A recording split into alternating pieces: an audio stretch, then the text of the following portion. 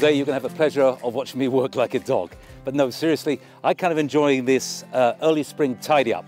Now you've got to be careful. If you get out on your flower beds too early, where the soil is too wet, you can compact the soil, which does a lot of harm, especially for the rooting of plants.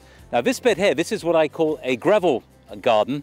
It drains very well, and stepping on gravel does not tend to compact the soil at all. So I can work on this bed a bit earlier.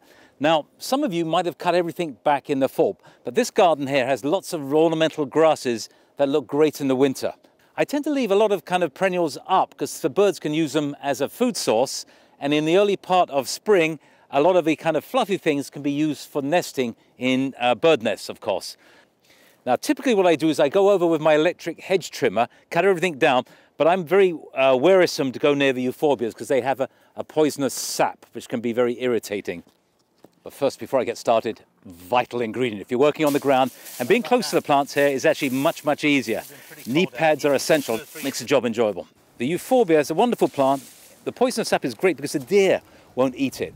It irritates them, it's not going to kill them or anything like that. And this is the euphorbia here. And I'm going to cut and just show you. Just takes a second. We're just going to wait. I don't know if you can see there's like a white sap beginning to come out, and that can be quite irritating. And the reason I'm trimming them right back is there's lots of new shoots right back at the crown. These get a bit leggy and unpleasant looking, and if I cut them back now, the plant will look much nicer. And just got to bear in mind that these do seed themselves, so you may not want them all over the place. Like this one here, I'm going to take out. So here we go, one of the new lithium powered. I have to say the lithium batteries are far superior than the old ones. Hedge trimmers are great because they tend not to get clogged up as much as a chainsaw.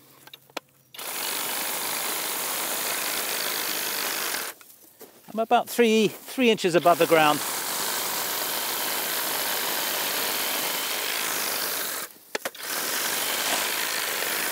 Making sure I got that all done.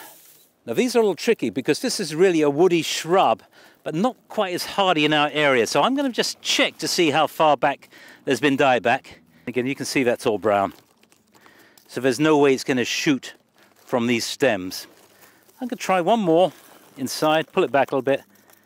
And no, that's pretty brown. So basically it's killed to ground level, which isn't unusual. Sometimes that happens to butterfly bushes as well. This one I'm going to cut about 3 or 4 inches, and if there is anything that's alive above ground, it's going to shoot from there. If not, I'm afraid it's going to have to reshoot from the ground, like it does every year. One's a little bit bigger.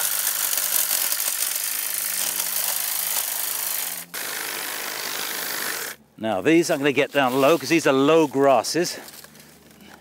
There's a little fescue here, just give it a trim. And here,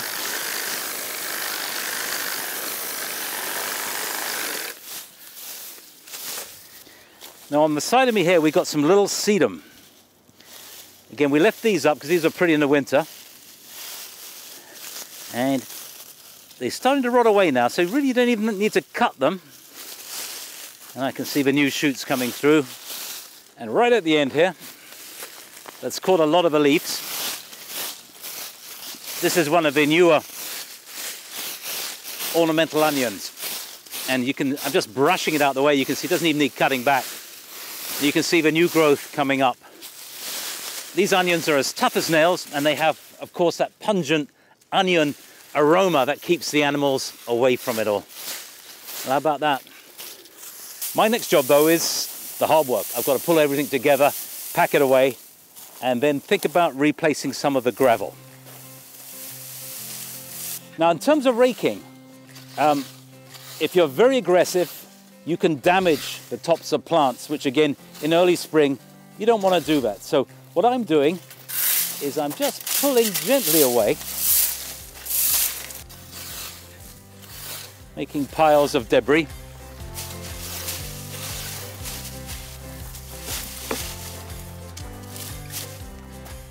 There's still lots of little pieces, so a few leaves and things, and that's where the blower comes in handy. Okay, what I got on here is 1B stone, crushed stone. You could get river stone, which is a round shape. I like the crushed stone. It supports your weight a little bit better. The round stone tends to push into the soil a bit more. I'm just going to look for patches where I think the gravel coating is thin and just carefully layer it on.